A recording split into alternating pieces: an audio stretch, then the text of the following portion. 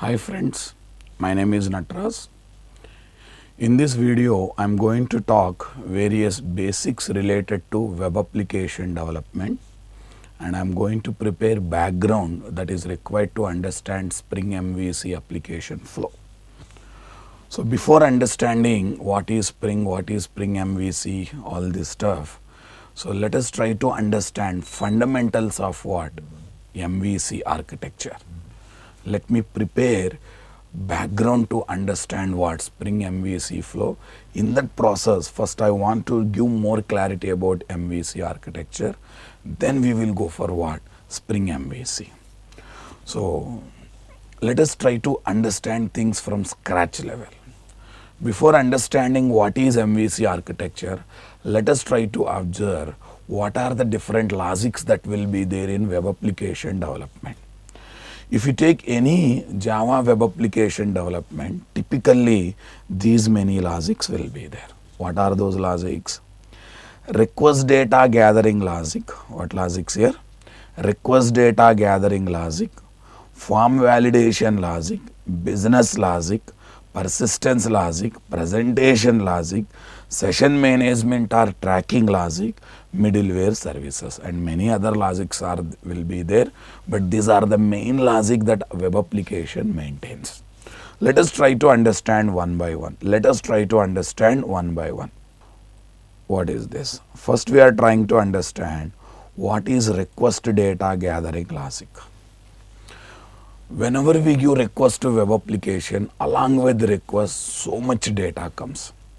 Not only form data, nothing but request parameter. You will get some miscellaneous information. You will get header values like user agent header holding browser name, accept header holding MIME types that are supported by browser. Lot of miscellaneous information, content type, content length, okay. Content type, content length, methodology, getter, poster, lot of information. So whatever logic we write, okay, to read that data in our web application is called what? Request data gathering logic. For this purpose, we use a lot of get_x method on the request object.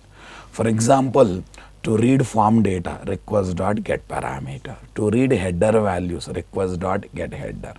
And we have a lot of get_x method to read the miscellaneous info. Get method gives request methodology, get or post. Get content type. Okay. So like this, we have a lot of get_x method, get protocol, get scheme. So lot of methods are there. So whatever logic we write using those method is called as what? Request data gathering logic. So next we have to think about form validation logic. What logic here?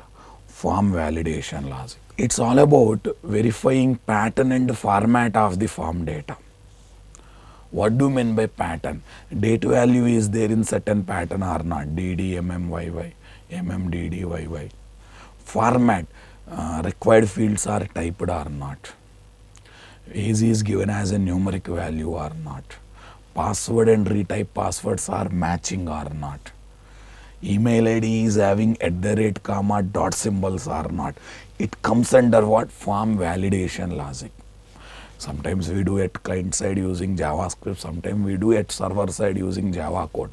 But ultimately, after reading form data, we try to validate it.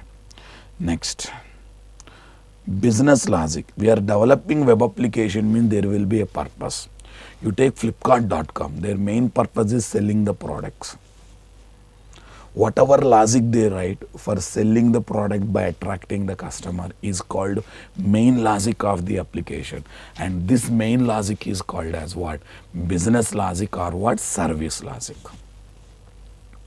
Suppose you have a web application which takes two numbers and performs addition of two numbers. So whatever logic that is there, C is equal to A plus B is called as what? Business logic. So you are developing application means there will be main requirement for that application. The logic that fulfills that main requirement is called as what? Business logic. Next, we are having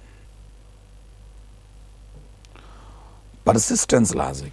It is the logic that interacts with the database software and manipulates database data. Not only database software, it talks to some persistence store. And nothing but JDBC code, Hibernate code, this kind of code is called as what? Persistence logic.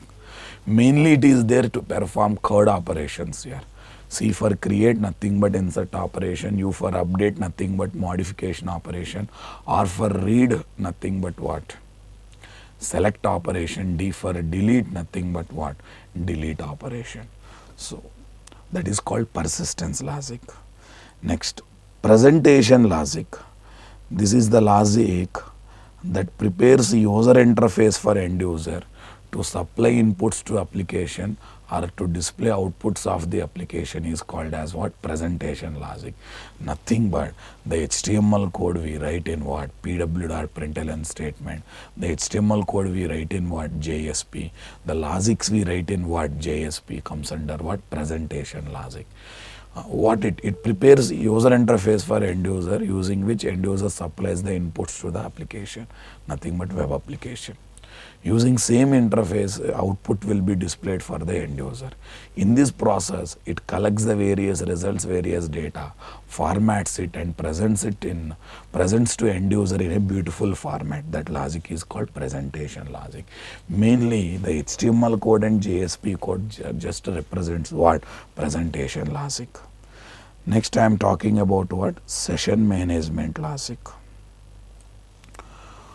Yeah, it is the logic that remembers client data across the multiple requests during a session. It's something like this here. Session means set of continuous and related operations performed on the web application by a browser is called what? Session. Sign in to sign out is called one session. You take a gmail.com, we log in and we say log out. So login to log out is called one session. Across the multiple requests that are given to web application during a session, that means login to log out. If web application is remembering client data across the multiple requests, then that web application is called what? Stateful web application. And web application becomes stateful application because of what? Session management techniques. What techniques here? Session management techniques. By default, every web application is stateless. That means it does not remember client data across the multiple requests. That means while processing request 2, we cannot use request 1 data. While processing request 3, we cannot use what? Request 1 and request 2 data. By default, every web application is what? Stateless. But if we add one or other session tracking technique, stateless web application becomes stateful and it remembers client data across the multiple requests during a session. During a session. That means while processing current request, we can use previous request data. While processing request 3, we can use request 2 data. While processing request 4, we can use what? Request 1, request 2, request 3 data. Such applications are called what? Stateful applications. For example, you take gmail.com here. By default, every web application is stateless, but gmail.com looks like what? Stateful. It's not because of what? Gmail is special. No. In the gmail.com development, they have added session management techniques, one or other session tracking techniques. Because of that, it has become what? Stateful application. How can you say it's a stateful application? After launching login page, we submit username and password. And it remembers that username, okay, password until you say sign out. In between sign in to sign out, you give n number of requests. It remembers and uses that what? Username and what? Password. For example, we signed in, we got an inbox page. Actually, to open each email message, we have to submit username, password, but it won't ask it because it remembers already given username and password and uses it internally to launch email message. To forward that email message also username password is required. Again it won't ask, it will use internally. Till what time it will remember here? Until you say sign out. Suppose if web application is not stateful, what is the problem? Very simple. While login, you have to submit username password. While opening each email message, you have to submit username password. While deleting mail, you have to pass username password. While composing and sending mail, you have to pass username password. While forwarding mail, you have to pass username password, because application forgets whatever you have given during login, that does not remember for other requests. So that's why you will get frustration to enter username password for every activity. That's why stateful behavior is required. But by default, web application is what? Stateless. To make it stateful, we have to use one or other session management technique. Okay, in our Java, there is a support for 4 techniques for what? Session management. Cookies here, HTTP session with cookies here, URL rewriting is there, hidden form fields. Maybe we have not written here. Hidden form fields also can be treated as what? Session tracking technique.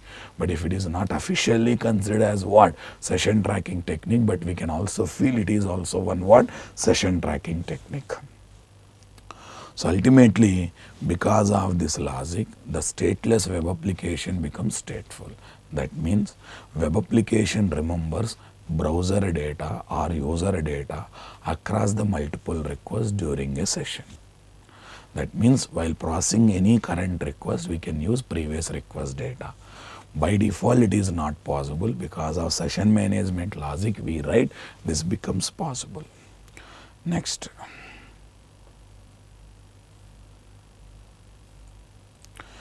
We are having what? Middleware services. What services? Middleware services. These are additional services that are applied on the application to make our application more perfect and accurate. For example, security, logging, all these are middleware services. Without security also website runs here, but when security is added, our application becomes what? Okay, more perfect. It does not allow unauthenticated user to use the services. Logging, keep track of application flow. Without logging also application runs. It takes request, it delivers response. But of logging, we can monitor which activity happened at what time. If any problem comes at that time, we can see the state of the application execution. So these are not minimum logics of application development. These are what? Additional logics of application development. So that's why primary logics are called business logic. Secondary logic, which are optional logic. Sometimes we want to enable, sometimes we want to disable. If they are not there also, no problem. Such logics are called as what? Secondary logics, also called as middleware services. Also called as what? Middleware services. So these are not minimum logics of the application development. I will give a best example. Bank application is there here. Withdraw logic is primary logic. Deposit logic is primary logic. Transfer money logic is primary logics. But security, logging, okay, next auditing, even though these are not there, bank operation will happen smoothly. But when they are added as a secondary logics, okay, our application, bank application becomes more perfect and what? Accurate. So such logics are called secondary logics. Another term for secondary logics is what? Middleware services. Middleware services are the additional, optional services or secondary logics that can be enabled or disabled on our application to make our application more perfect and what? Accurate. Even though they are not there, no problem. When they are there, our application becomes what? More perfect and what? Accurate. So if you take any web application, typically these many logics will be there. So then why should we learn all these things, sir? Because there are different models of developing Java web application. There are different models of developing Java web application. Any model, these logics will be there, but it's all about how we separate those logics. So we have model 1 architecture, model 2 architecture. Model 1 architecture, model 2 architecture. This model 2 architecture is also called as what? MVC. Model 2 architecture is also called as what? MVC. Model View Controller Architecture. Actually, in this Model 2 architecture, again we are having MVC1 and MVC2 architectures. What architectures here? MVC1 and MVC2. MVC1 and MVC2 architecture. So again I am saying, calling Model 1 as MVC1, Model 2 as MVC2 is a wrong thought. Model 1 is different, Model 2 is different. In the Model 2, we have MVC1 and what? MVC2. I'll give brief idea about Model 1 and Model 2. In Model 1, no layers will be there. All the logics will be written in a single component. Whatever logics I have explained, all the logics will be mixed up and will be written in a single component. When it comes to Model 2 architecture, layers will be there. Model, view, controller, like this, multiple layers will be there.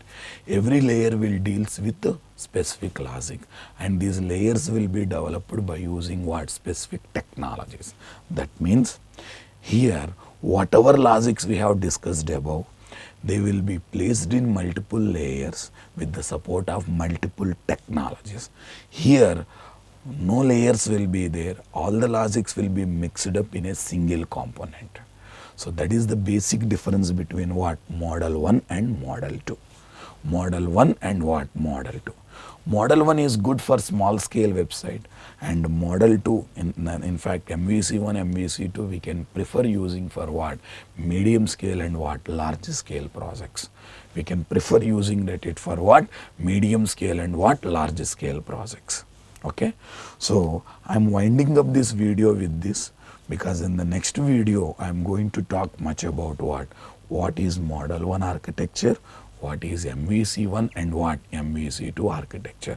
As I said, before launching Spring MVC application flow, what is need of Spring MVC?